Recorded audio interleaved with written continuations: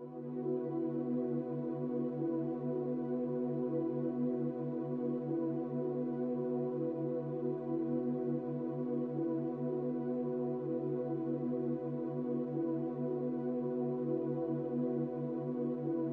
the 21st century, the world is experiencing difficult times.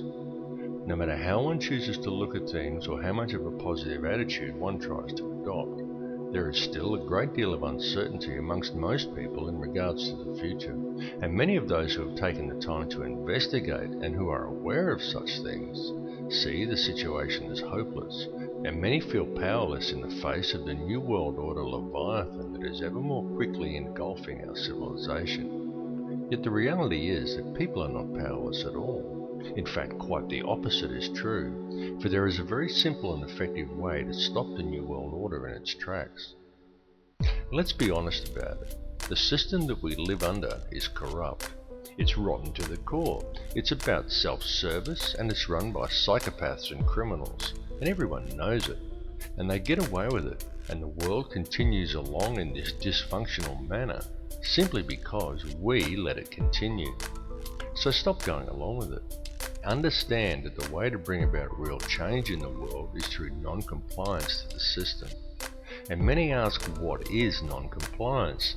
Does this mean I should quit my job and burn all my money? And the answer to any questions such as these is no, of course not.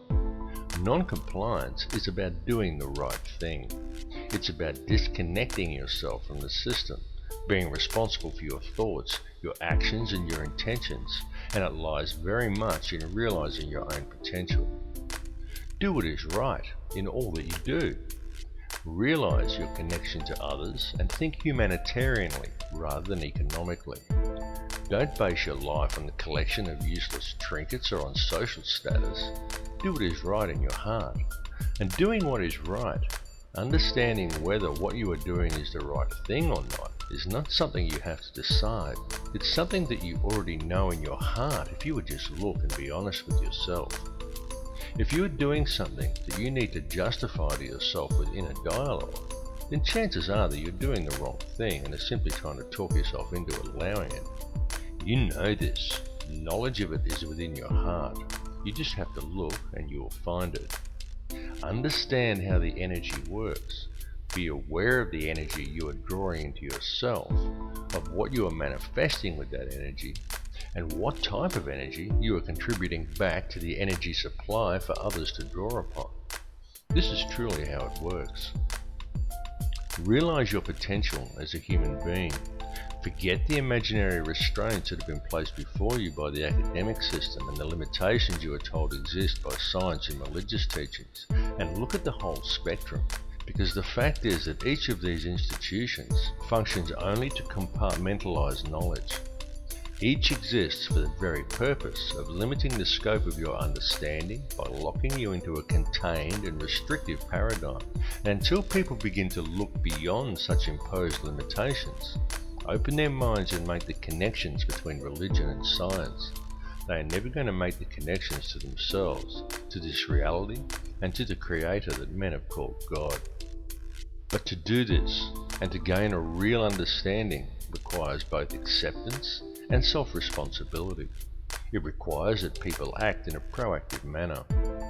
There are many who find such things difficult, those who would prefer someone else to come and save them. Yet such people desire the impossible, for they desire to be delivered into salvation and utopia without ever understanding the true nature of their world or even themselves. And this is very often due to the limitations of an imposed belief system. Now you can talk to those who embrace religion. You can sit them down and you can talk to them about God and about Satan, and they will converse with you eagerly, and they all very much believe in such things. But as soon as you put things like science, galactic laws, numerology or astrotheology into the equation, many just shut off. They say it's God's will, and they sit back and they wait for Armageddon. And some will even go so far as to say the pursuit of such higher understandings is demonic. And though on a different level, it's the same with many scientists. They understand the mechanics of it all, but many refuse to add spirituality into the picture and only adhere to laws that can be applied on a mechanical level. both approaches are inherently flawed because neither will consider the arguments of the other, and both refuse to take into account, allow for, and even embrace the true nature of feelings and emotions. Yet feeling and emotion is the key to it all. Feeling and emotion is the language that is used to create and to mold reality. Feeling and emotion is the true nature of prayer, and it is also the language by which man may communicate with the Creator. What is the true nature of that divine entity that man has named God? The Creator is the intelligence that underlies all, the fabric that permeates all realities. The Creator exists as one, a single consciousness that is in essence a duality, both male and female, the Alpha and the Omega. This is why in every religious text in which the Creator speaks, it is in the plural. This is the nature of the divine matrix that connects all things, the consciousness of which we are all expressions. As self-awareness grows and realization of one's connection to this consciousness awakens within each person, institutionalized religions seek to externalize this force and suggest that God is something external from man, a benefactor that is looking down on us. Many so-called New Age religions attempt to internalize it and suggest that God is yourself, that God lies within. But both of these understandings are erroneous. Every being in creation, both you and I and every other person in this reality, is an eternal living soul expression of God, of the consciousness of the Alpha and Omega, just as every soul is male-female in nature.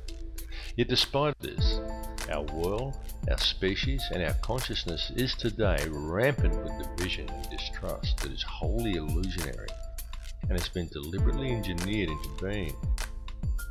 The manufactured creation of an institutionalized society. This has been going on for a very long time, and it has reached extreme proportions over the last century. During this time, man as a species has been shifted so far from his center and so far away from true reality that we have almost completely lost our humanity. We have been trained to be totally dependent upon the system. We have been robbed of our will, of our self-esteem and our independence. We have been trained to believe whatever the TV tells us and to think that image, social status and the collecting of meaningless trinkets is the meaning of life. But most importantly, through television, the mass media and through the ingestion of brain-inhibiting toxins such as fluoride, we have been robbed of our power to think critically and objectively. And most dangerously of all, through these same machinations, we have been robbed of our life skills. This last fact alone has placed mankind in the most vulnerable position of our entire recorded history. For at this point in time, we are, almost each and every one of us, completely dependent upon a corrupt corporate apparatus for our survival.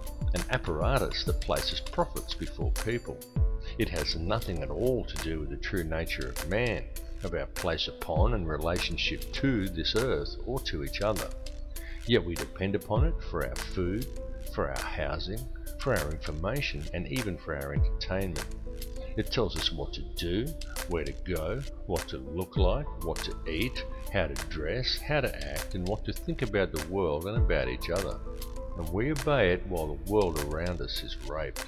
And if this corporate apparatus were suddenly to fail or shut down, every supermarket shelf in the world would be almost completely empty, and every resource we take for granted as being on hand for our daily lives would be depleted in a matter of just 3 days. And what then? Because if a person from almost any level of modern society was suddenly to be left alone to fend for themselves, there are very few who would be able to survive.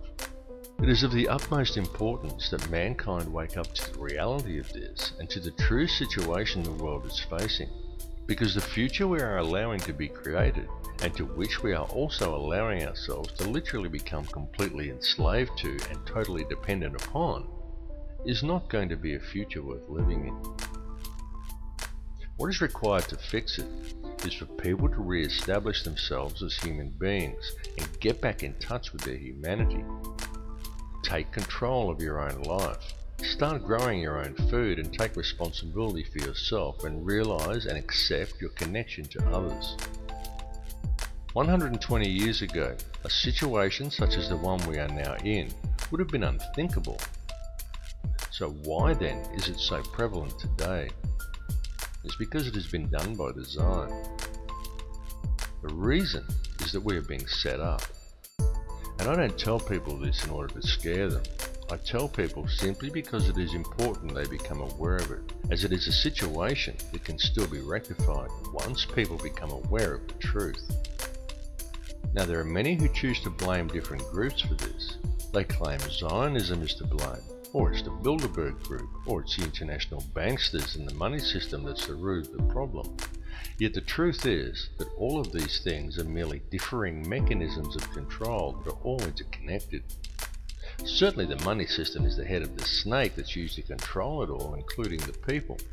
But ultimately, it's all one system, and all of these mechanisms are merely different layers of the same onion. They are differing levels in the hierarchy, and different arms of the same octopus. Both Zionism and the money system and any other visibly secret organizations are merely playing their own specific part. This conspiracy runs very deep. It goes back to ancient Egypt and even beyond. Step back and just look at the bigger picture.